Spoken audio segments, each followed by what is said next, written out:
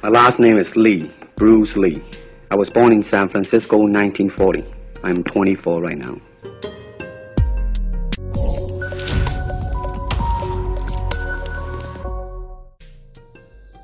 Bruce Lee's ability to perform one-handed push-ups was a testament to his exceptional physical fitness, strength, and balance.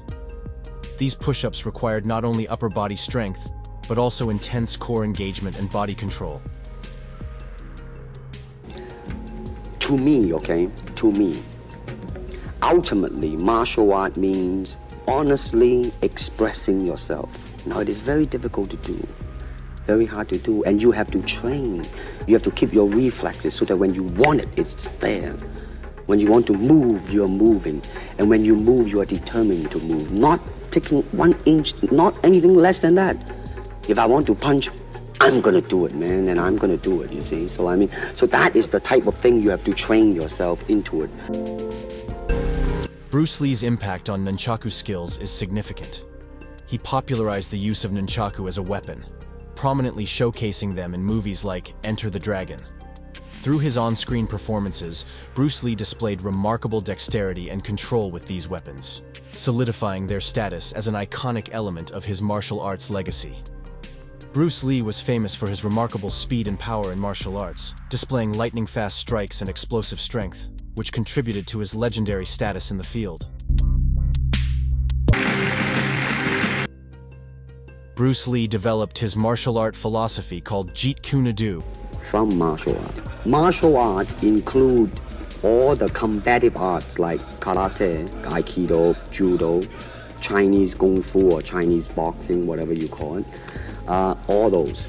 It's a combative form of fighting. I mean, it's not, some of them became sport, but some of them are still not. I mean, they're used, for instance, kicking to the groin, jabbing fingers at the eyes and things like that.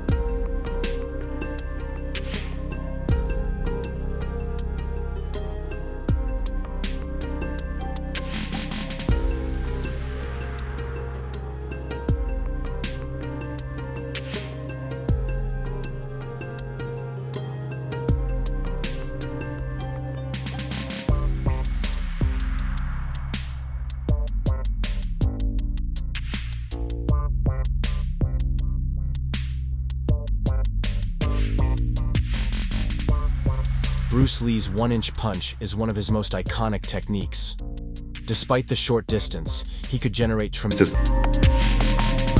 Thank you for watching. If you like this video, please don't forget to hit that subscribe button and turn on your notification for more exciting Top 5s to come.